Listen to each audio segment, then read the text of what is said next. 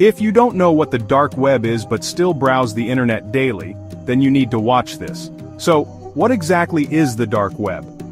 Think of the internet as an iceberg. The tip is the surface web, sites like Google, YouTube, and Wikipedia. Below the surface, you have the deep web, your private emails, online banking, and databases. But go even deeper, and you find the dark web. The dark web isn't accessible through regular browsers. You need special software like Tor to get there. This hidden part of the internet is home to both good and bad.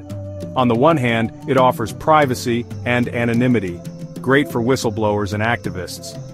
But on the flip side, it's also a hotspot for illegal activities like drug sales and cybercrime. So, while the dark web might sound scary, it's just another layer of our vast internet. Whether it's used for good or bad depends on the user. Stay curious but stay safe. Thanks for watching, and don't forget to like and subscribe for more tech insights.